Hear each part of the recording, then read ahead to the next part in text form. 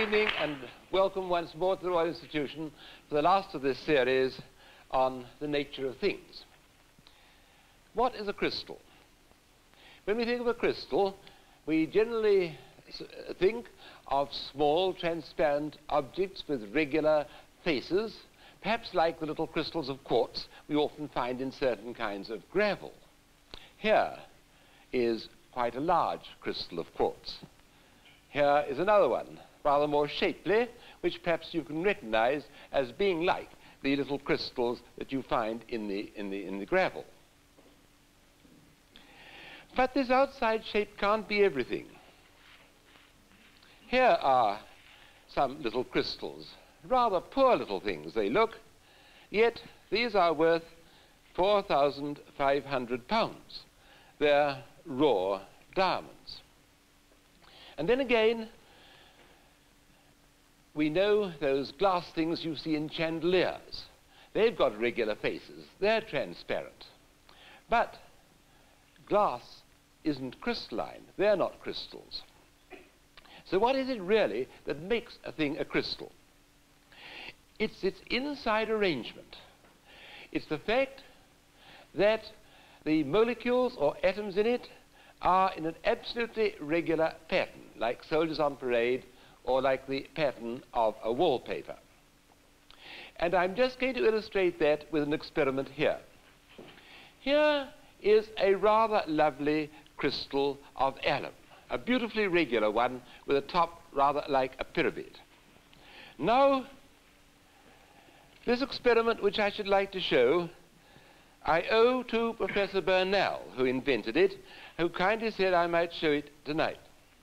Suppose we take a lot of glass marbles, and I pour them into a quite irregular base like that.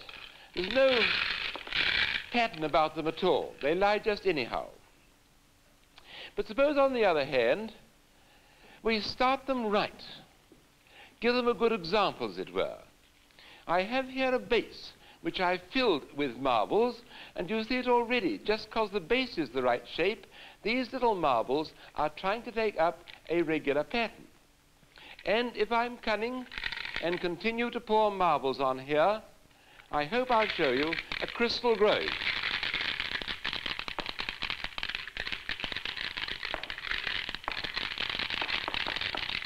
I always feel very nervous when I do this experiment. It needs a steady hand to get it just right. If I hold my hand near, it's merely to stop marbles flying all over the floor, not because I'm helping to shape this crystal. You see it coming? You got a few more on there. Now I think a very steady hand indeed. Now I've got no more marbles. I must pick one up. And now I think you see a little crystal of alum has been made exactly like the one we were trying to copy.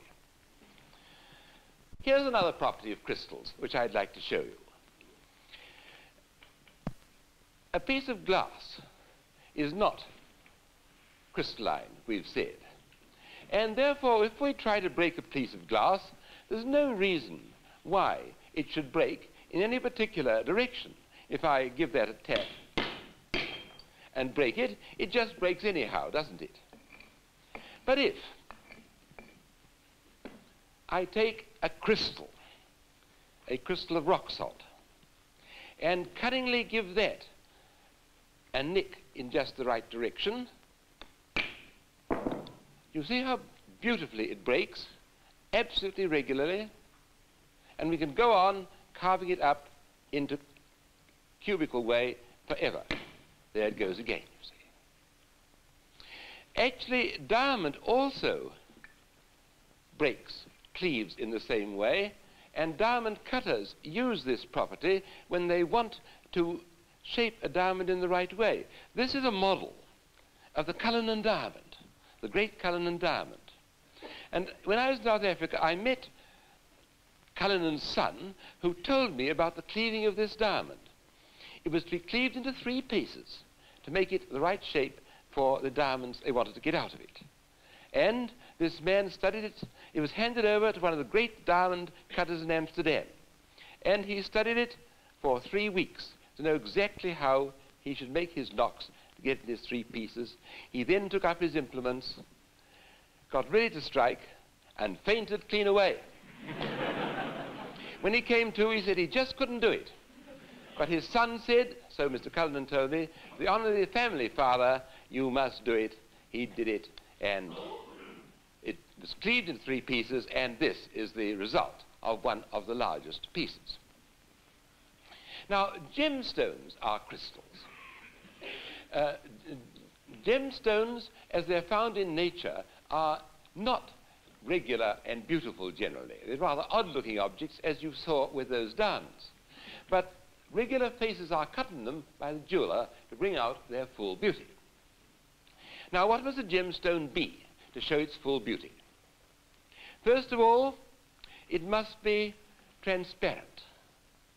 Then it must have a colour and a sparkle, a colour or a sparkle, if possible both. Those are things we can understand naturally. But there's one further property a gemstone must have that perhaps isn't quite so obvious. It must be hard. Mineralogists rank minerals, and gemstones are, of course, minerals. Mineralogists rank minerals in hardness by a scale. They have a series of standard substances, each one harder than the next. Or if we start at the soft end, each one next up the scale can scratch the one before it. It's a kind of scratching order, rather like the pecking order of hens in a fowl yard. Now, here is a selection of these minerals. They start with talc, over there, the softest of them all. Then, as we go along the scale, we come to number 5. That's a mineral called apatite there, which, strangely enough, is the stuff which our teeth are made of. And then at the end of that row, I think, is topaz, which is getting pretty hard. Then there's the next but hardest of all, that one down at the bottom, which Mr. Coates pointed to, corundum, or ruby, or emerald, or emery powder. They're all the same. Ruby or sapphire, or emery powder. They're all the same. And finally, the hardest of all, a diamond. There is quite a large diamond. These are so arranged that each scratches the next. For instance, this one scratches that, that scratches that. Talc is the stuff we use for baby powder. Babies, apparently, are slightly more than 1 on the hardness scale. Now, on the other side here, I've got a set of gemstones. And this is the interesting thing. There are only about 10 different kinds of gemstones. We owe these to the kindness of Mrs. Asprey, who've often been our friends in the past and lent us lovely things for these demonstrations. They're nearly all here: peridot, tourmaline, zircon, aquamarine, and emeralds go with that, topaz, chrysoberyl, sapphire and ruby, and finally 2 diamonds, 2 lovely diamonds. That square one there is actually worth, I am told, about £12,000. Now the hardness. That one's number 7, number 10, and I've arranged them in order of hardness again. All of them are harder than 7. Why? This is the sinner that's responsible for it. Quartz or silica has a hardness of about 7, and unless a thing is harder than that, it's scratched by the dust. And when you think of all the stones in nature which are harder than that, have a lovely colour, sparkle and so on, you only have these 10 gemstones, and that's why they are the gemstones. Over here, I have a wonderful display that Mrs. Asprey lent for this occasion of these lovely stones made up into various forms of jewellery. It's turning round now, I think, and you can see some of these wonderful objects. One little property, perhaps it's rather amusing to demonstrate, a property of a gemstone which shows that it's really a crystal. Some of these sapphires, this sapphire here is one of them. are called star sapphires. That is to say that when you look at a bright light, you see a kind of star, and as you move the sapphire, it floats about in the star. May I just show you how that comes about? It's due to tiny impurities inside the sapphire, little needles, and of some other crystal. These little needles, because of the regular crystalline structure of the sapphire, are arranged in, say, up and down, right to left, and left to right, in a sort of threefold way. Well, we'll make a star sapphire. Mr. Coates here has a sheet of glass. There's a light behind it. You see nothing very special there. But now if I put in some little impurities in the three directions, little needles of crystal, as it were, with my distemper brush here, I think you'll see we'll turn this into a very nice star sapphire, because my little scratches here scatter the light in just the same way that the little inclusions do in the sapphire. Now, if Mr. Coates holds that up, I hope you can see we've turned it into a star sapphire. And finally, diamond. Why do we value a diamond so? It's got no color, generally. It's just a transparent little crystal. As you know, we value it so because it sparkles. Let's just illustrate the extraordinary property of a diamond, the sparkling. I've got a little spot of light coming through that hole, and Mr. Coates will hold in front of that spot of light, first of all, a paste crystal, one of glass, and we'll see the effect of the light being reflected back by it. He will then hold in front of it one of these lovely little diamonds, a brilliant this time, which I was demonstrating there. Here's the paste now first. You see some sparkle coming on the screen, but nothing very striking. Now, please, we'll have the real diamond.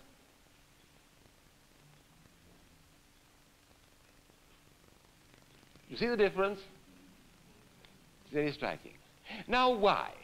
And my last two little experiments will just be an attempt to illustrate why a diamond sparkles. Because, of course, it's that which makes it so highly prized. I've got here a beam of light coming from this lantern into this water. You perhaps know what's called the refraction of light. When light comes up and out of the water, it's bent, just as a stick is bent when you hold it in water. And the more we bend down the light here, the more it bends down there.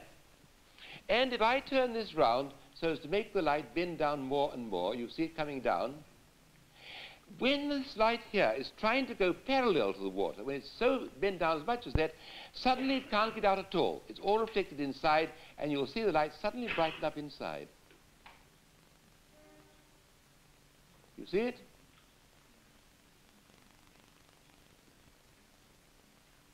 Now, there it comes out again. Now, perhaps you can understand that the more the light is bent coming out of the water, the greater the angle at which that total reflection inside will take place, because it takes place directly the light is bent so much that it can no longer get outside at all. Diamond bends light about twice as much as water, an extraordinarily high refractive index. Now perhaps you'll begin to see what I'm driving at.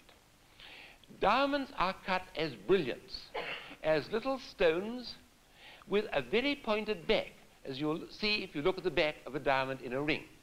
It looks the most wasteful way to cut one. One wonders why so much of the diamond has been wasted in making that point at the back. But it's done in order to make the diamond sparkle. And my last little experiment just illustrates that. Here we've got two models. One is supposed to be a paste stone, this one here on my right. One is supposed to be a diamond.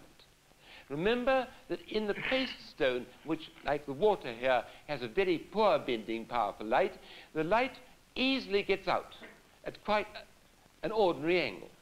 In the diamond, it only gets out if it's falling almost directly on a face, any other angle, and back it goes. And these angles, this model of a brilliant, are all cunningly cut so that if a ray once gets in the top of a diamond, It's reflected round inside till it comes out of the top again. It simply can't do anything else. And that's why it sparkles so. Let me just illustrate that. You see how much this ray gets out? You can see it's sort of shining, I think, on the bottom of the little stand. It gets out quite easily, doesn't it? But now I've simulated a diamond. I wish I could have had one this size.